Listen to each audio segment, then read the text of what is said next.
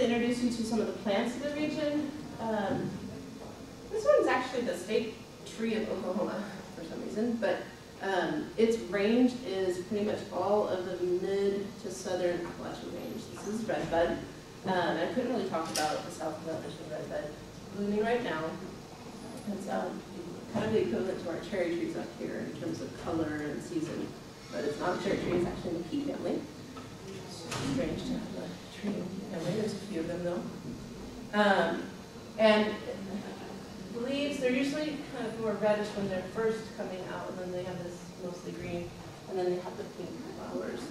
It's a very, very well-loved tree. It was used medicinally. It's not talked about very much anymore at all. It was used medicinally.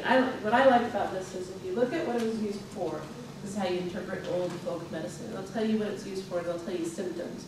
And then if you know your medicine, you can go from symptoms to probable use, and this was confirmed for me.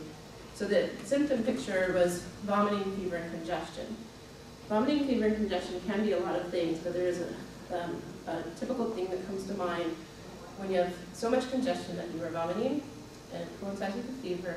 The most likely thing, at least if you think about the time frame that this herb would have been used, would be whooping cough. And indeed, it was used primarily as the medicine for whooping cough. So it was the bark, the boiled bark was used for whooping cough. So I felt I had to at least mention Redbud. Is that tree really aromatic?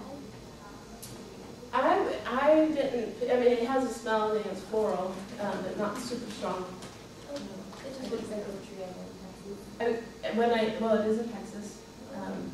When I saw it, I expected it to be either floral or stronger, or from a distance I thought it was cherry, and then on it, it's not either at all. It's also small, usually somewhat smaller than the cherry trees, a little thinner. And then this, you'll find this all over. When I first came across one, it was just like this, but sideways, falling into the water. And when you go to Appalachia, you're sure that you come across something like this is going to be deep in the woods. This is going to be, you're on the trail, and you're like, oh, there's nothing. What's this house for? And most people that are visiting the area would think it was a still. It's a spring house. Spring house. You're always going to find them next to a water source, although if you're in the wrong season, you might not know there's a water source there. This was during the rainy season. And notice the water comes through the house, and it was used as an old spring house to collect water. Most of them are, this is a nice one, but most of them are falling over. There's some really nice ones that are still actually in use on more wealthy lands, but this is what you typically find something along this line. Not stills.